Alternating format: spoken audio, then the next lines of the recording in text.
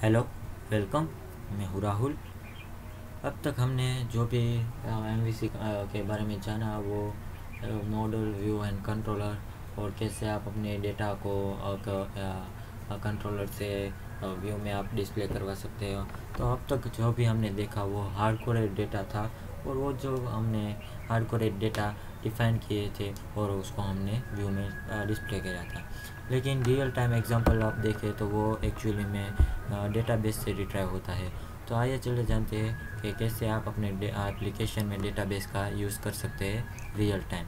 सो ASP.NET में आप दो तरह से अपने डेटाबेस को यूज़ कर सकते हैं। एक है सिंपली डेटाबेस कनेक्शन, जिसमें आप अपने डेटाबेस के लिए स्पेशल कोड लिखते हैं।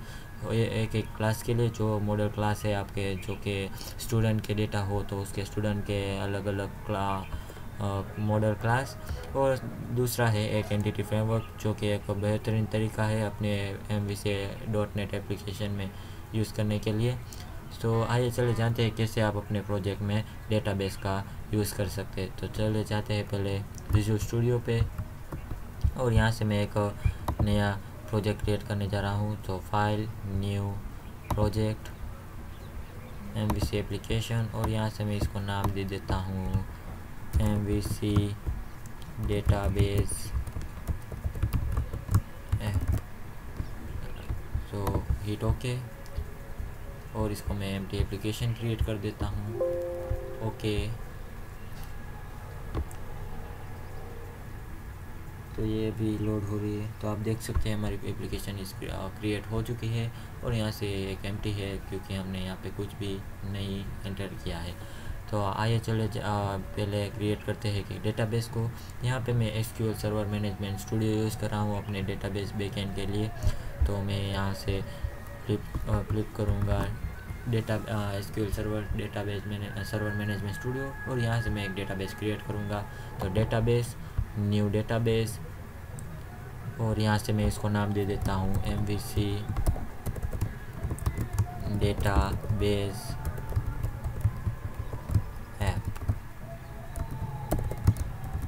और उसको मैं ओके कर देता हूँ। तो ये मुझे एक डेटाबेस क्रिएट करके देगा। तो आप देख सकते हैं यहाँ पे मेरा डेटाबेस क्रिएट हो चुका है, MVC डेटाबेस ऐप। और यहाँ से आप देख सकते हैं ये हमें 6 से 7 फाइल दे रहा है। Database diagram, database table, views, synonyms, प्रोग्रामेबिलिटी। यहाँ से आप अपने प्रोजेक्ट के लिए, अपने डेटाबेस के लिए टेबल ऐड करवा सकते हैं, और प्रोग्रामेबिलिटी से आप अपने स्टोर प्रोसीड्यूर भी यूज़ कर सकते हैं। तो यहाँ से मैं एक टेबल क्रिएट कर रहा हूँ, टेबल, और यहाँ से मैं इसको कॉलम डिफाइन करता हूँ, ID इक्वल टू इंटीजर, और इसको नॉट नल दे देता हूँ, name and varchar, and the third is ml and varchar not null, and last enroll। और इसको मैं यहाँ से डिफाइन कर देता हूँ इंटीजर, और इस आईडी को मैं यहाँ पे इनिशियली प्राइमरी की दे रहा हूँ क्योंकि वो हमें एक प्राइमरी की चाहिए हमारे प्रोजेक्ट के लिए। और यहाँ से मैं इसको आइडेंटिटी दे देता हूँ फुल इंडेक्स। तो आइडेंटिटी स्पेसिफिकेशन यस और 11, और इसको मैं सेव कर देता हूँ स्टूडेंट। ओके, तो हमारा टेबल क्रिएट हो चुका है। यहाँ से आप देख सकते हैं, आप इसको रिफ्रेश करिए तो आप देख सकते हैं हमारा टेबल क्रिएट हो चुका है स्टूडेंट, और इसकी आप कॉलम पे देख सकते हैं ID, name, email and enrol. तो यहाँ से मैं डिफ़ॉल्ट डेटा ऐड करवाता हूँ। तो right click, edit top row 200 रोज, और इसको मैं दे देता हूँ डिफ़ॉल्ट डेटा। तो यहाँ से मैं दे देता हूँ नाम राहुल जोगराना, मेरी ओरिजिनल ईमेल ID, एंड यहाँ से मैं हैंडल दे देता हूँ 101। Second data Vishal vj@gmail.com, 102 Nitin nj@gmail.com, and 103। ये हमारा 3 डिफ़ॉल्ट डेटा है। तो ये हमारा डेटा रेडी हो चुके हैं। तो आप देख सकते हैं स्टूडेंट पे जाइए, राइट क्लिक कीजिए और सिलेक्ट टॉप 1000 रिकॉर्ड्स, और आप देख सकते हैं हमारे डेटा रिट्राइव हो चुके हैं, हमारे टेबल क्रिएट हो चुका है। तो यहाँ पे मैं एक स्टोर प्रोसीड्यूर क्रिएट करने जा रहा हूँ जो हमारे टेबल्स के सारे डेटा एग्जीक्यूट करें। तो राइट क्लिक कीजिए प्रोग्रामेबिलिटी, under प्रोग्रामेबिलिटी store procedure and store procedure, और इसको मैं यहाँ से रिमूव कर देता हूँ। एक स्टोर प्रोसीजर क्रिएट करता हूँ। तो क्रिएट प्रोसीड्यूर, और इसको नाम दे देता हूँ student data as begin and and. तो यहाँ से मैं एक वेरीफायर करूँगा, सिलेक्ट स्टार फ्रॉम, क्या है हमारा टेबल का नाम, जो हमारा टेबल का नाम है स्टूडेंट। तो ये हो चुका है। अब इसको मैं यहाँ से एग्जीक्यूट करूँगा। आप डायरेक्टली रन कर सकते हैं X5 से। तो आप देख सकते हैं हमारा कमांड कंप्लीट सक्सेसफुली। तो आप देख सकते हैं, और रिफ़्रेश करके रिफ़्रेश कीजिए और स्टोर प्रोसीजर में जाइए। तो आप देख सकते हैं स्टूडेंट डेटा हमारा स्टोर प्रोसीजर हो चुका है। तो आइए चले जाते हैं हमारे MVC एप्लीकेशन में। तो आपको अपने डेटाबेस एप्लीकेशन में डेटाबेस को यूज़ करना है। तो आपको 3 प्रॉपर्टी आपको डिफ़ाइन करनी है अपने प्रोजेक्ट में वेब कॉन्फ़िग फाइल के अंदर। तो चलिए जाते हैं वेब कॉन्फ़िग फाइल में, और यहाँ से आपको डिफ़ाइन करना है कनेक्शन स्ट्रिंग। तो यहाँ से मैं top of the configuration setting में डिफ़ाइन कर रहा हूँ कनेक्शन स्ट्रिंग। तो यहाँ से मैं यूज़ करूँगा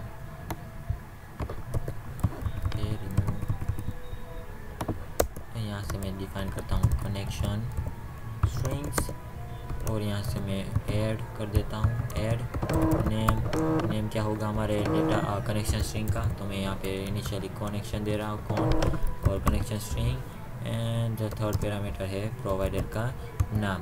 तो यहाँ से हमारे प्रोवाइडर का नाम क्या होगा, हम यहाँ पे SQL सर्वर यूज़ कर रहे हैं। तो system.data.sql क्लाइंट।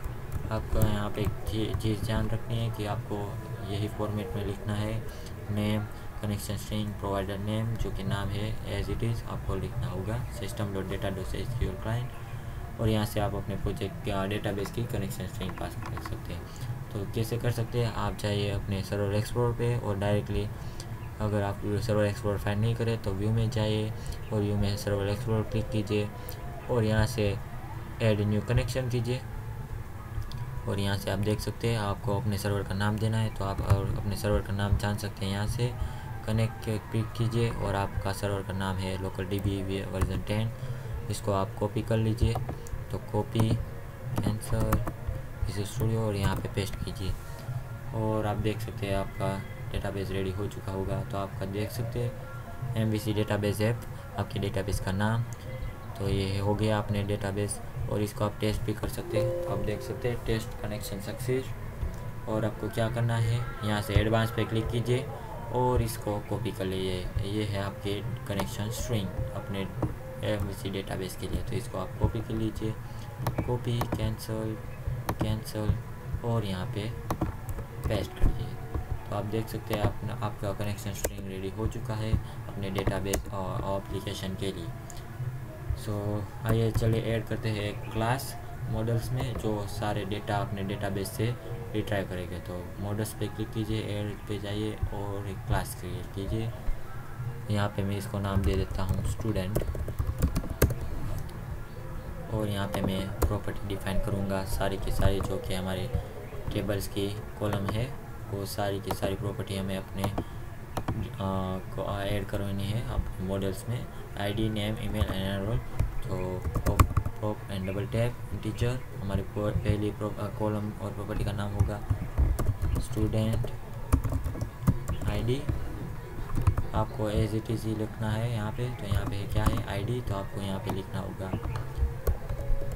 ID। ये बेहतरीन तरीका है आपको याद रखने के लिए कि आप अपने कॉलम का नाम और प्रॉपर्टी का नाम सेम रखें। प्रॉप स्ट्रिंग, और यहाँ पे हमें डिफाइन करना होगा नेम, हमारे सेकंड पे कॉलम का नाम, prop double tap string, and यहाँ से क्या करना है, हमें इसको नाम दे देना है email, and the last property prop double tap integer, क्योंकि हमारी जो लास्ट प्रॉपर्टी है वो इंटीजर है। तो एनरोल।